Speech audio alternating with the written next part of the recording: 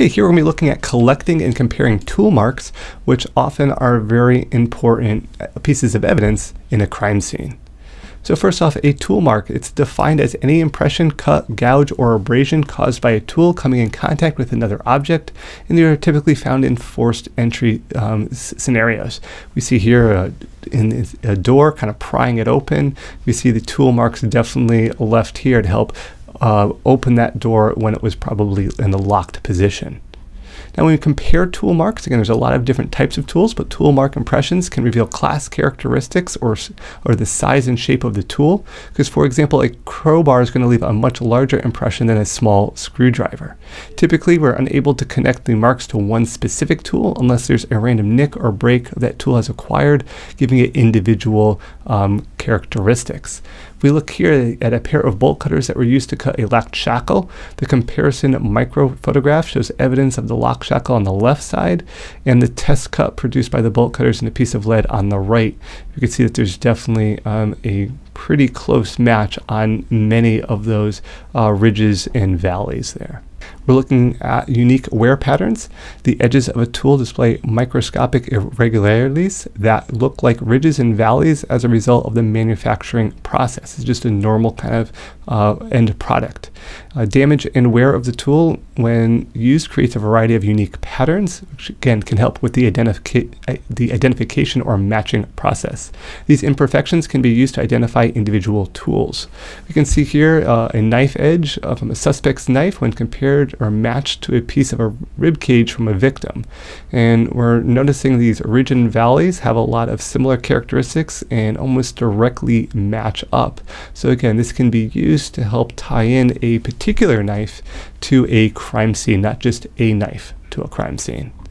Then when we're doing these comparisons, it's important that when a tool is scraped against a softer surface, it may cut a series of striated lines that reflect the pattern of the tool's edge, as we can see here, and compared using a comparison microscope with test tool marks made by the suspect's weapon to see if there are in fact ridges and valleys that can be matched up.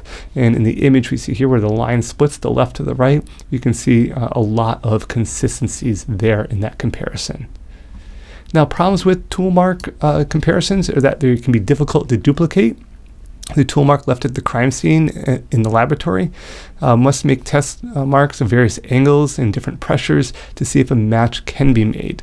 There's also a lot of different kind of cut mark shapes. There's Y cuts and T cuts and V shapes, and a lot of this comes down to the pressure, the angle, and it can be hard to recreate that all those exact kind of factors in a lab, and this is why typically multiple lab laceration marks need to be made, multiple impressions need to be made in the lab to be able to compare it to what was found at the crime scene.